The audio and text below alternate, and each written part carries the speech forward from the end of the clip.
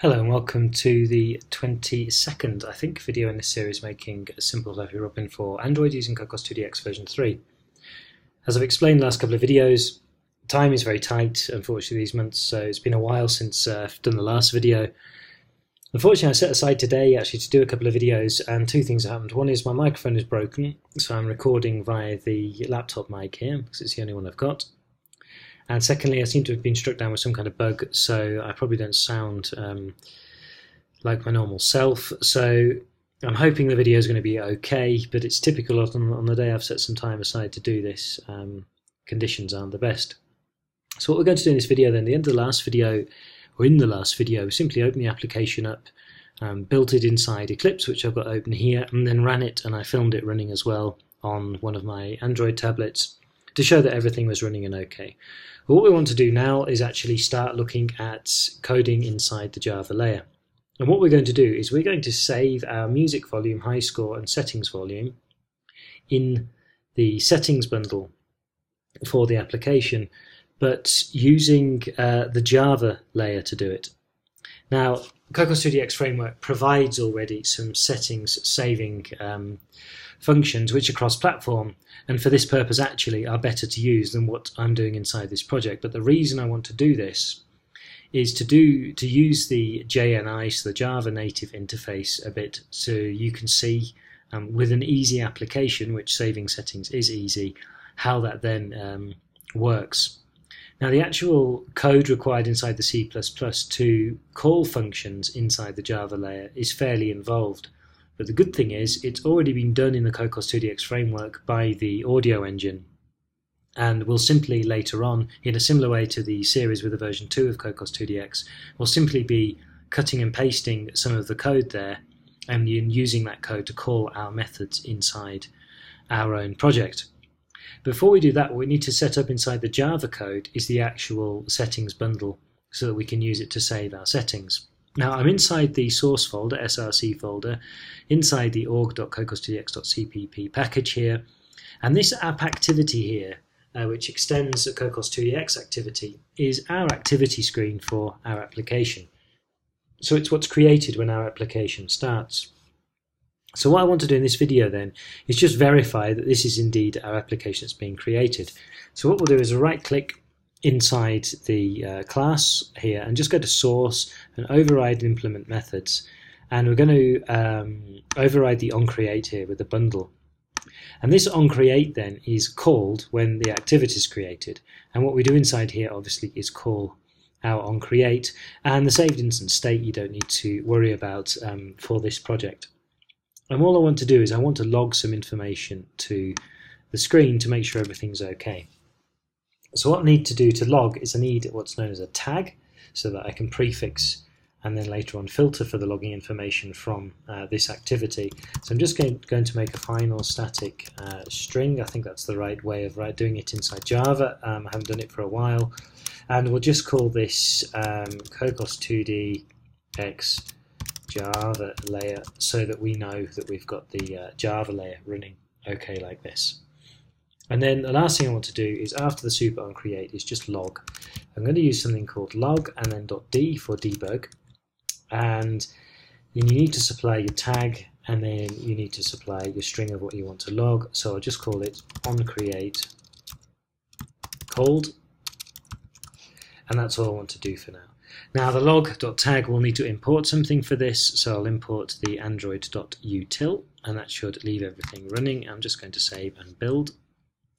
And now what I'm going to do is run the application. The tablet's plugged in. I'm not going to film the screen because there's nothing new, but I am going to have a look at the logging output. So I'm just going to click up here, the debug, simple Flappy Robin, switch over to the DDMS. There's the filter here for the com.bluefever.simpleflappyrobin, and I'm just going to wait for the application to launch. It's waiting for the debugger, and now the application has started up. So if I now go then into the logging information, oops, I was at the top of the screen, just scroll down, what you can see is somewhere up here, we've got this line here which says that onCreate has been called. So we can know that when the application first starts then, that the code inside this onCreate then is run. And we also know that this app activity here in the code provided inside this package then is the activity representing our app. If you're not familiar with Android programming, then an activity can simply be seen as the screen. And if you change a screen, then you switch to another activity, a bit like switching a scene inside Cocos2dx. And the way Cocos2dx works is everything is simply based on one activity or one screen. So now we've done that, then I want to create a new class inside this package here. So I'm just going to right click and go to new and class. And I'm going to call this class CJNI helper, and if you did the previous series you'll be very familiar with this because we're basically doing exactly the same stuff. And just hit finish. And inside this class then, the first thing I want to do is I want to make a public and final static string, and it's going to be called, I'm going to call it settings name, and we'll just call it Robin settings. Because the way the settings work, as you'll see in a minute inside Java, is you save your settings as what's known as bundles, and you give these bundles then names, so you can have different sets of settings stored under different bundle names. But you have to give a bundle name when storing your settings, so we're going to give this then a settings name here. Each setting that's stored inside the bundle is simply done by a key value reference, so we supplied a string, a key, and we use that key then to retrieve our value. So now we've got our name here, what we'll do is we'll just do public final static string, but not settings name. We'll call this the high score key, and I'm actually going to just use oops, there you go, you can tell I happen to have been using Windows recently because I've done the wrong copy and paste, and I'll just use the key also called high score key like this. So whenever we use this, then this string will be used to save our high score setting.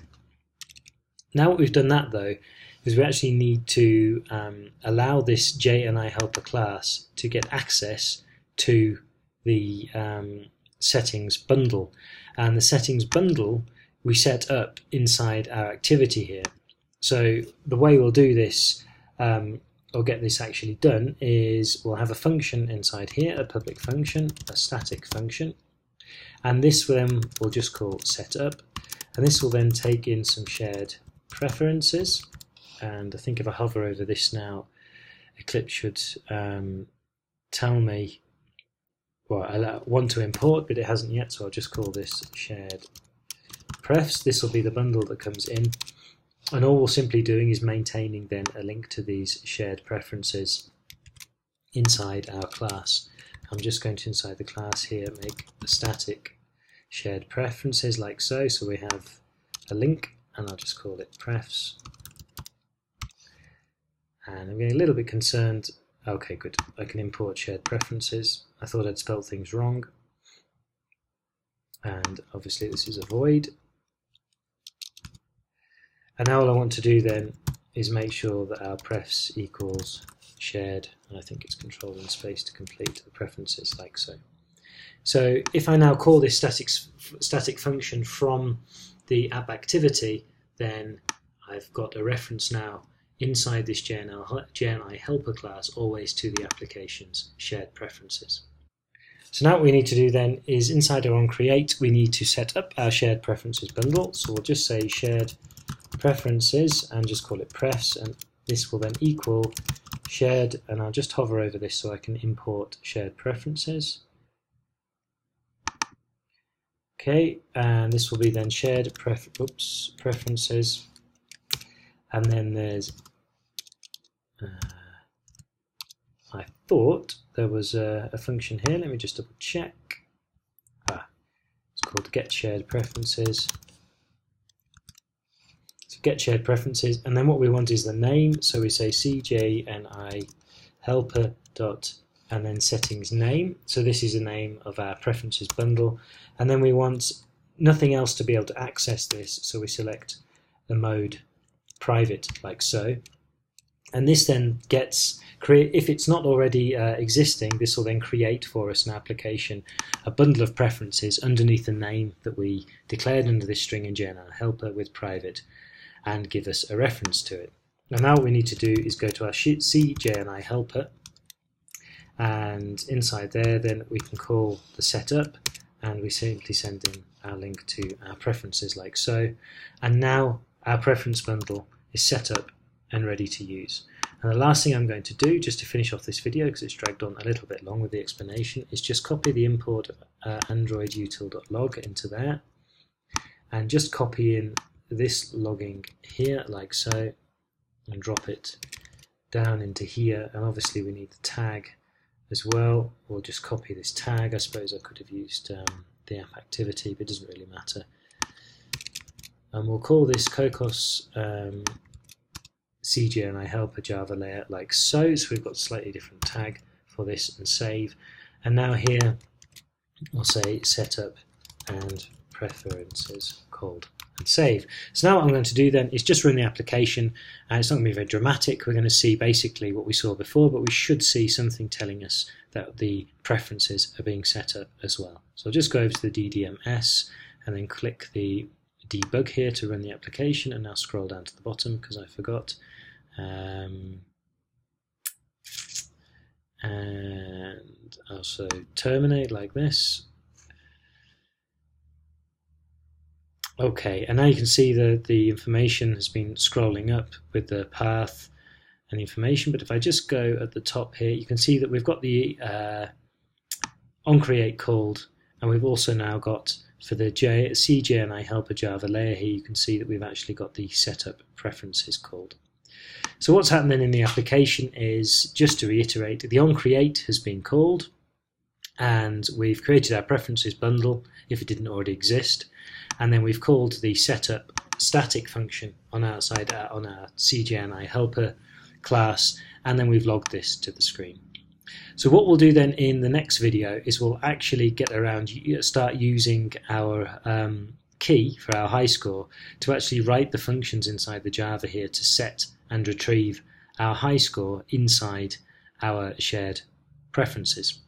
But I'll do that in the next video because I've gone on for long enough in this one. So thanks very much for watching, and comments, questions, criticisms welcome as always on YouTube.